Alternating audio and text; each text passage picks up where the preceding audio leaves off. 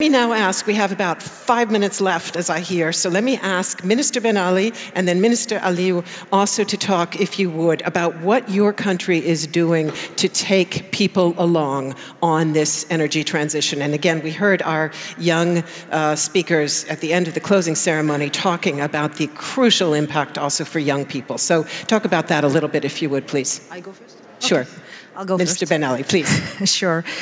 No, I think thank you very much for this question. I think it's a people-centric question is essential. And we heard it at the COP in Glasgow, and we are hearing it today in Berlin. And I think that's something that Siemens was saying when they talk about societal challenge. We need to put a price tag on all this. It's unbearable, but we need to put a price tag. So when I say that if you want us to flood the market with $2 hydrogen and equivalent of ammonia, we can do that. I mean, our one-stop shop here can definitely give you the certificates of origin for tradable green certificates for green hydrogen, access to information on investment opportunities, etc., stable regulatory framework, etc., etc. We are already connected to Europe. Morocco already has a couple of electricity lines to Spain. We are working on a third one. We are also working on an interconnection with Portugal, potentially with the UK, and we also have a pipeline, a gas pipeline between Morocco and Spain. So we are already there in terms of connectivity. What it means now is that we need to put a price on all this, on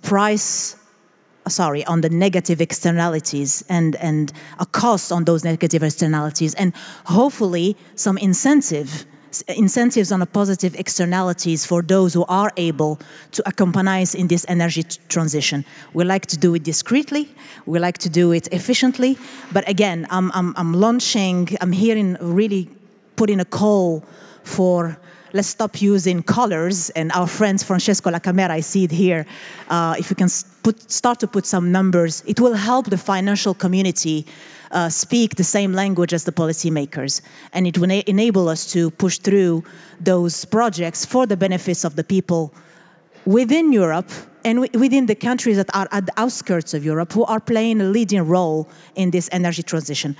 So we really want to utilize the underutilized or non-utilized infrastructure that we already have that was built in the 20th century to cater for 19th century fuels. I agree with you.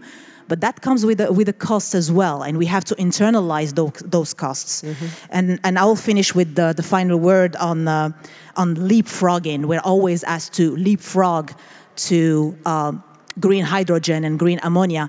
Definitely, what we are trying to do is to rebuild our infrastructure, be it electricity systems, gas infrastructure, to enable them to be future-proofed for hydrogen and ammonia for the future. Thank you. Thank you very much.